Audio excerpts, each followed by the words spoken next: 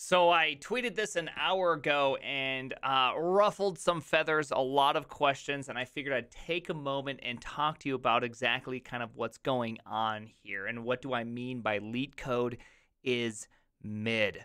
Well, okay, so something you need to understand is that I am doing hiring at Netflix. I've done a lot of interviews in the past, and I'll tell you one thing that has changed a lot over the last 10 years, which is our industry doesn't put as much emphasis on deep, hard technical problems as much as I've seen a lot lately, just basic data structure problems. And so, a good piece of advice is to understand basics data structures instead of doing these really, overly complex, annoying edge casing, leet code problems that could never be done in an interview.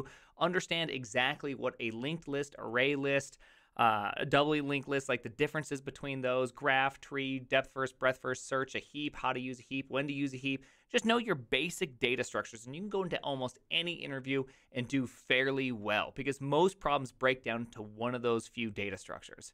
Now, second, also, what I mean by this is that people think that that's the most important part of getting a job, is nailing that one super technical part of your interview. I'll tell you this much is that having a good project, having things built in public, that will do so much more to attract the eye of employers than having yourself completing like 900 lead code problems. Because here's the deal. You have 900 lead code problems completed. Hey, guess what? Congratulations. No one sees it. Nobody cares. But you know what? You have a good project that has like 800 stars on it because you saw a need, you built it, you maintained it, you communicated. That right there is 1,000 times more likely to be relevant in getting hired than your lead code. So do projects, become good, understand technologies.